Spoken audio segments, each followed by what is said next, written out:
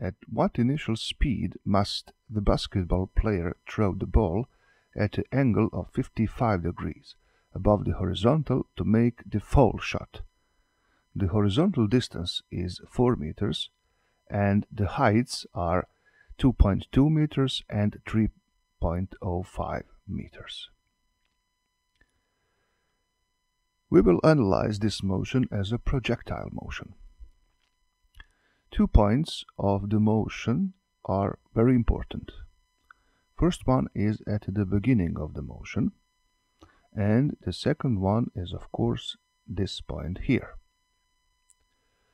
We will use trajectory equation of the motion to determine the initial speed. Important thing here is that the origin of the axis will be at the beginning of the motion. First, let's find the trajectory equation. The motion of the ball is two-dimensional motion. We know that such kind of motion can be observed as two one-dimensional motions. In our case, it will be the motion along the y-axis, and it is a motion with acceleration g, and the motion along x-axis, which is a motion with constant speed. Therefore, let's observe the motion along y-axis. We have y is equal to v0 yt minus gt squared over 2. v0y is horizontal component of the initial velocity. Now let's look at the motion along x-axis.